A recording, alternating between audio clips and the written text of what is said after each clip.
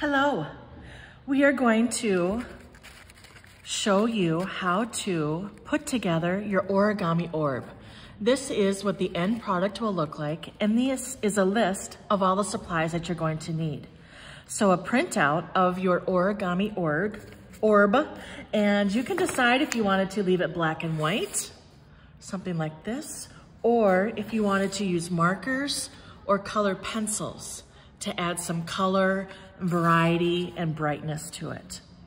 You'll need a pair of scissors, either a glue stick or some clear tape, a folding bone, or I like to use a popsicle stick. This is a folding bone. This is a little bit more of a sophisticated tool. Otherwise, if you don't have one of those, a regular popsicle stick will also work.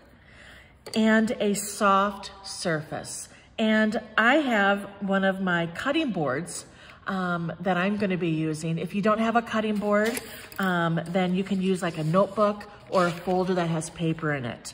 Something so that when we do our scoring, that it's not a hard surface like a table. You want to have a little bit of give.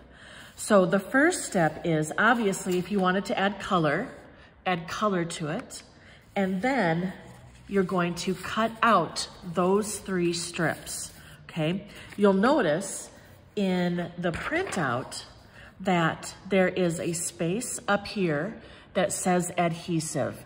Don't cut that off. You want to keep that on, okay? And then you're just going to cut straight down all the way to the end, and you're going to cut out those 3 rectangles, okay? Now that you have those cut out, we are now going to do some scoring. And scoring is when we take a sharper piece like this, or this end of the folding bone, and we are going to press and create an indent on all of these shapes that look like half of a circle. Once again, if you prefer, you can certainly use a popsicle stick. And you're literally just gonna go back and forth. It's almost like I'm rubbing it, but I wanna get that edge of the popsicle stick right on that line, okay? All of the designs have that semicircle, that half circle outlined in black. So you wanna make sure that you're going and you're applying an indent, okay? You can use your finger and you can feel it too, all right? You wanna apply pressure, because eventually we're gonna have to fold these areas.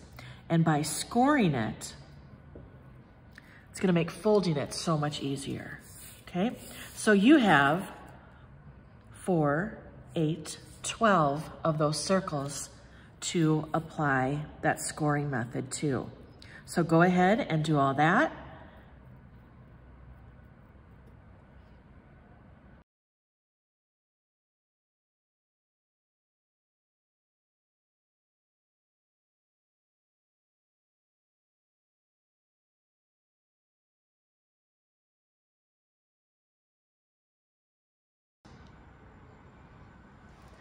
Now that I have all of my half circles scored, I'm now going to do a preliminary fold. And so I'm just going to be using my 2 thumbs and applying a little bit of pressure, folding that semicircle. Sometimes folding a curve is difficult. And so that's why it was really important that we scored it first, okay? So we can get that shape of the orb. So I'm gonna go ahead and do a preliminary fold, a little crease, if you wanna call it that.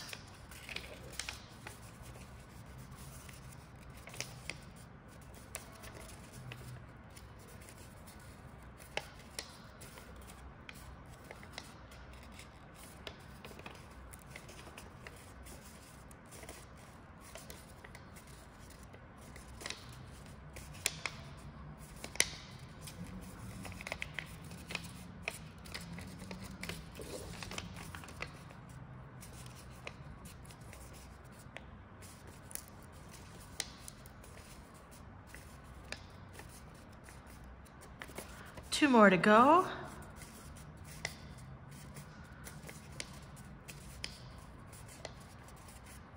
and then straight on to the next step. So I have 3 strips. I'm gonna take 2 of them and I'm going to make them into a ring, and you can either apply glue right here where it says adhesive and then hold it down until the glue is dry, or if you wanted to work a little bit faster, you could certainly use a strip of clear tape. I'm gonna go ahead and use the clear tape option today. So I've got ring number 1. I'm gonna do the same thing and create ring number 2.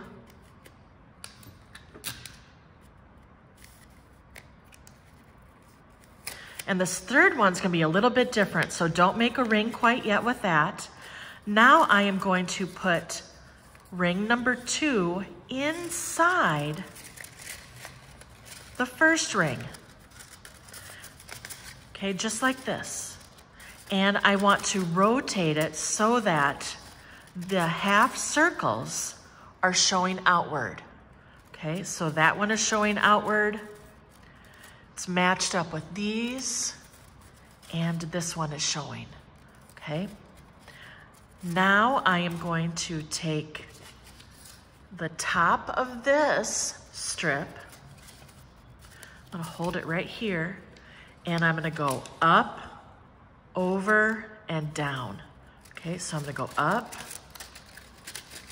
I'm gonna bring it through this, I'm gonna curve it, and then go back down through this ring.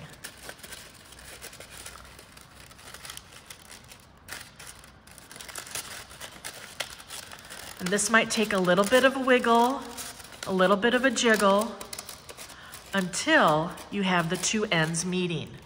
And then we're gonna do the same thing. We're going to apply either that glue or tape and create that last ring. Once you've got that last ring taped together, you're going to shift it very carefully because we want these to be on the outsides just like the first and second ring. So I don't want to tear it, so I'm going to be gentle. I'm going to be patient as best as I can. And I'm just going to shift it so that those half circles on all of the rings are facing the outside.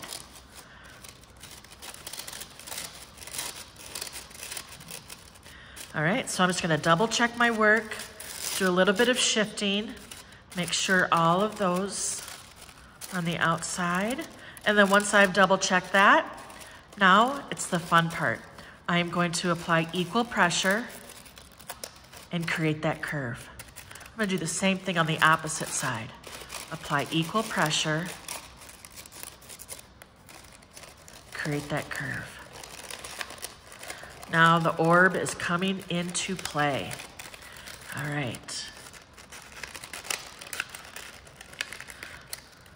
I might have to do a little bit of additional, extra pleating, a little bit of pinching to reinforce that crease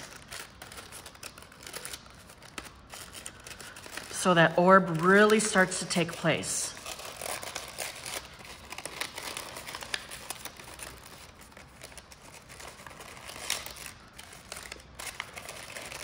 A little shift.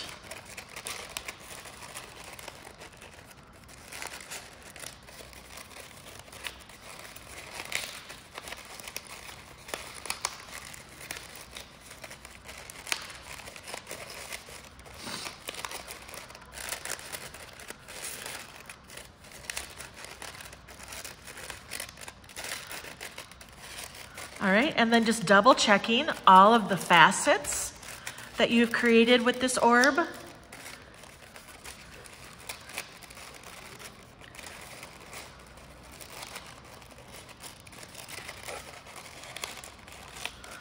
All right, almost there.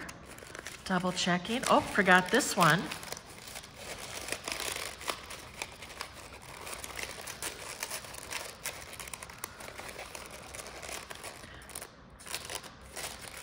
Cleaning up some of those edges, those facets.